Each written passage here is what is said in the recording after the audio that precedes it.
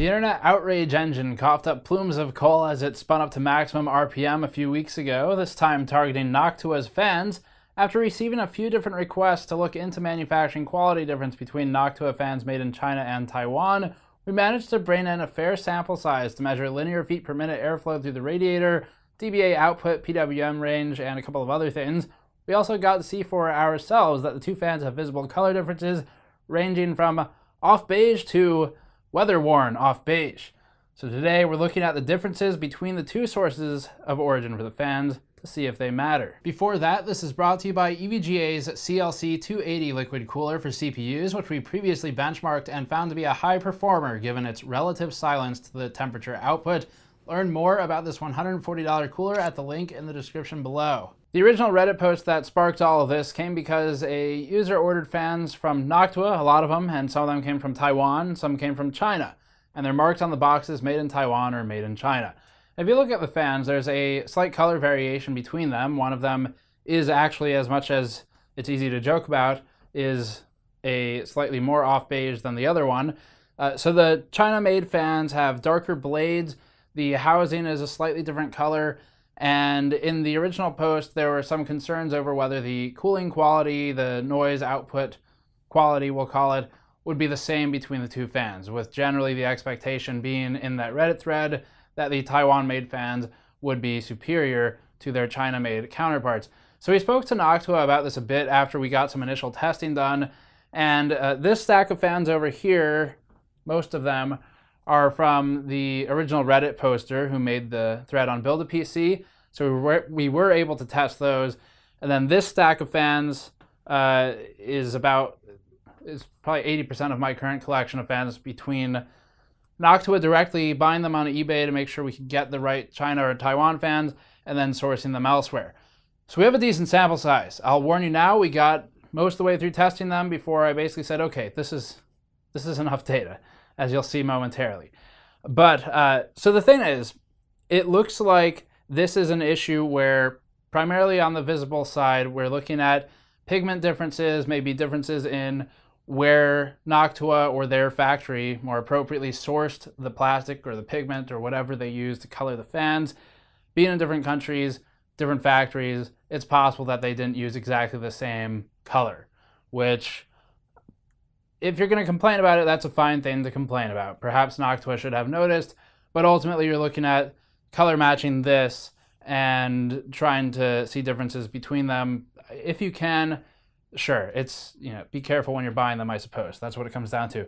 Now, in terms of quality differences, that's where we come in. So we did anemometer testing for linear feet per minute, which we're calling FPM here, or LPM if you prefer. And that was using a Kraken X42 radiator as basically an airflow straightener, but it also, just because it's a standard type of object that you would use, that would create a need to have static pressure performance. So we use that, and then we're also looking at decibel performance at 20 inches from the fan and radiator combination, and then we're looking at PWM range at 100% down to 20%, where there's normal variance anyway. We'll talk about that more in a moment. The main fans we're looking at in this content piece are going to be the NF-A14s, the 140 millimeter static pressure fans. And then we do have the NF-F12s, the 120 millimeter ones, but as you'll see from the A14s, they really kind of sum things up. And the A14s in the original Reddit post did actually have more visible differences in other marketing aspects of the fan design than would be present in the NF-F12s, because they just have fewer features on them. So some of those include what Noctua calls flow acceleration or stepped inlet designs, things like that. These are typical marketing names for small optimizations made to a product that may or may not improve performance. There's really no easy way to tell without getting an A/B test going where you have one that's just bare. What you're looking at more is normally the motor in the fan, normally the fan blade design, rather than the housing, where you're looking at these tiny triangular indents on the inside of the housing.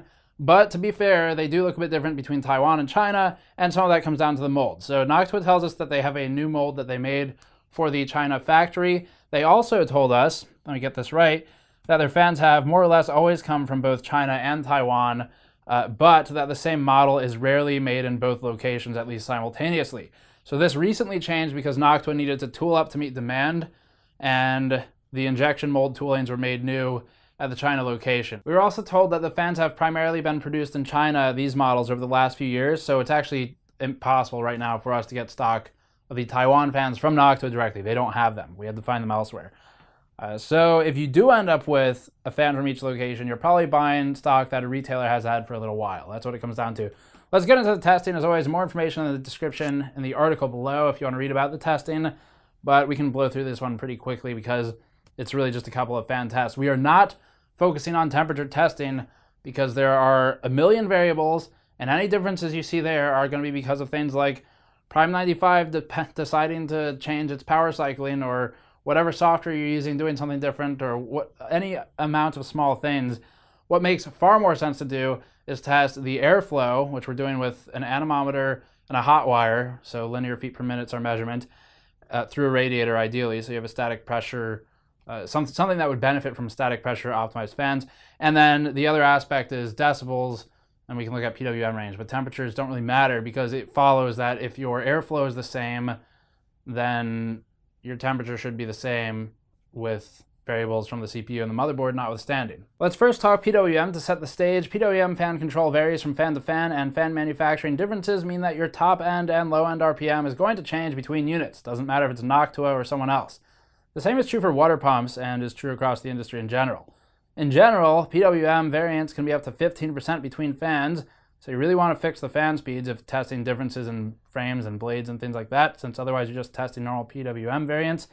Noctua noted to us that PWM to RPM response typically varies by 1 to 4% in their product, something that we can validate, with a tolerance of 10% in PWM range. Pretty standard. This means a few things. One, you need a larger sample size of fans to test. We have a decent sample size, but it is by no means 100% conclusive. We can draw some pretty good conclusions from it, however, and it also means that you really want to fix those RPMs. If testing with PWM fan speed percentages, the numbers are going to be all over the place. It's not a reliable way to do things, and we'll start there anyway and move on to testing that shows at a fixed RPM. We're also looking at PWM range to see if the China-made or Taiwan-made fans are consistently lower or higher in RPM. Here's a line plot showing RPM on the vertical axis versus PWM signal on the horizontal axis. The fans are all close to one another, with normal variances dictating the differences. Averaged across all tested fans and PWM ranges, we found a difference of 2.5% in RPM to PWM response between fans, with no particular favor shown toward China or Taiwan manufacturing. Note again that we were limited by sample size to about 8 fans tested, so we can't make sweeping statements that this will always be true, but with our sample size, which is a decent amount, we can say that it is true. We see no significant difference between region of origin with these fans, and again, variance in PWM signal to response is normal anyway. Adjusting PWM speed by plus or minus 1% will often allow RPMs to match, as we'll do in a moment. And here's a look at a table of just some of the RPMs at each PWM range to better illustrate the point numerically. This variance is normal between all fans and is not a product of being made in China versus Taiwan. Continuing on with PWM points for a minute, here's a chart showing noise levels at the varying PWM ranges, keeping in mind that fan RPM changes between fans at each percentage. At 100% PWM, our dBA range is 42.8 to 43.6, so a little bit less than 1 dBA. Not noticeable and more or less within our accuracy anyway. 90% posts a range of 40.6 to 41.4 dBA, 80% is 38.2 to 39.1, with no particular benefit on the China or Taiwan-made fans in general. There's no pattern forming. That said, one single fan from the China manufacturing plant sent by the Reddit original poster did generally perform about 1 dBA louder than the quietest fan, which is more than we can say for most of the others, which were a bit more consistent. This continues scaling down and the fans get closer as we go, with our ability to test halting at around the 27 to 28 dBA area. Let's fix the RPM levels to get a better idea of performance. Manually setting fan speed in BIOS to match 1400 RPM or 1000 RPM, we end up with the numbers on screen now. At 1400 RPM, every fan, regardless of country of origin, is within fractions of a decibel of 41 dBA. The differences here are imperceptible to the human ear. You would not be able to identify one to the next in a blind test. Although we did not produce a frequency spectrum plot, we did not notice significant differences in fan frequency output from a subjective standpoint. At 1000 RPM, every fan is within plus or minus 0.5 dBA of 33 dBA, making them again effectively identical in noise levels. We did not subjectively notice differences in frequency spread at this RPM either. Moving on next to linear feet per minute testing with an anemometer logging over a period of several minutes, using the X42 radiator as a flow straightener and then averaging the end of the results strain. Here's a look at linear FPM response to PWM signal. Again, keep in mind that PWM signal doesn't mean much. The fan RPMs are not the same, so performance is different as a result of RPM changing, not necessarily as a result of the fan body manufacturing quality. We'll look at that aspect next. Linear feet per minute will be abbreviated as FPM for this section. FPM posts a difference of plus or minus 2% from 20% to 100% PWM in 10% intervals, with no favor shown toward Taiwan or China-made fans. Again, our difference here stems from PWM to RPM response variance, which is within normal manufacturing parameters. We're averaging around 515 to 520 FPM at 100% duty cycle with the A14 fans, about 460 to 477 FPM at 90%, and so on down the line.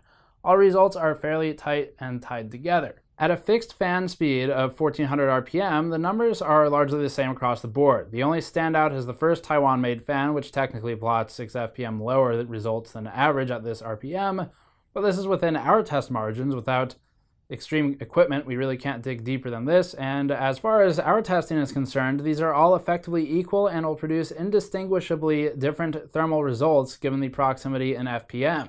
Differences in thermal testing would stem more from variables in a CPU test than from fans, just like normally. At 1000 RPM, it's more of the same story. We're close enough in performance to write this off as more or less equal. Greater test resolution and controls would be required to plot differences reliably, at which point you're exiting what a user would ever reliably or reasonably detect anyway. So it's no longer a scenario which is entirely relevant to this matter.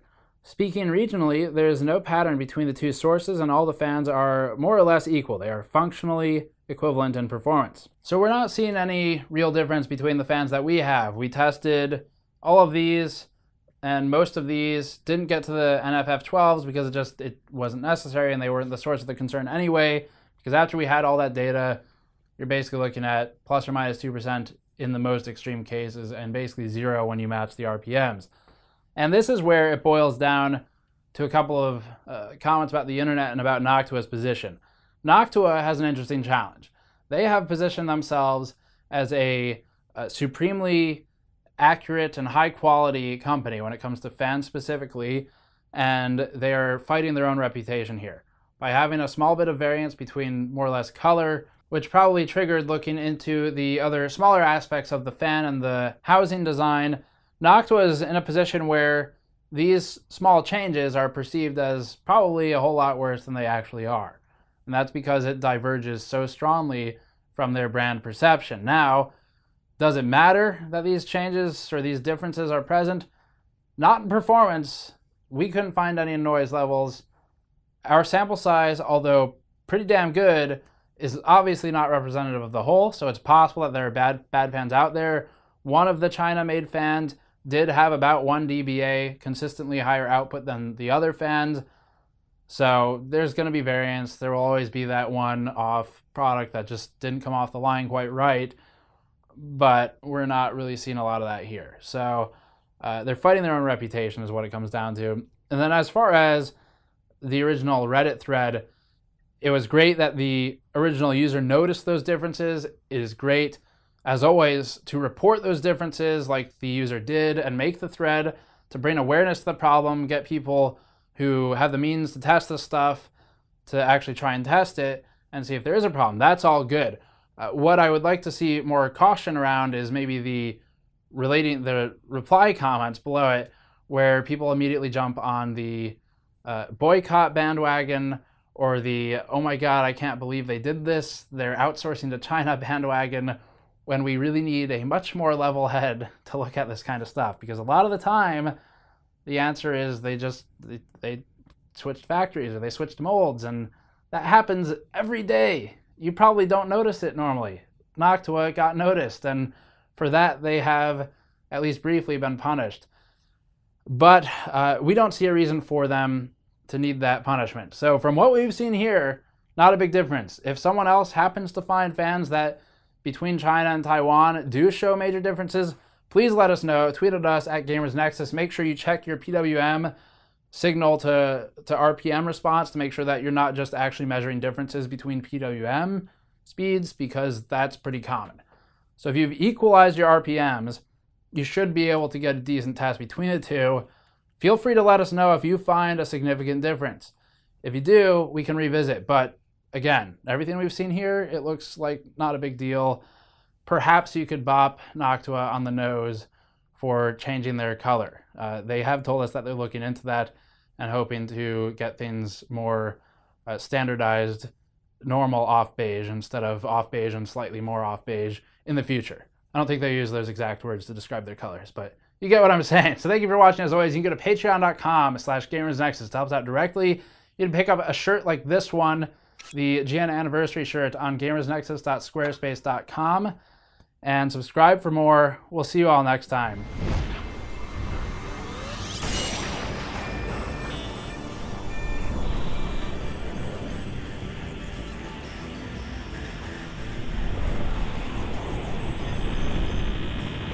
Deeper look at the other small aspects of the card, like, or the card. I work on fucking video cards all the time.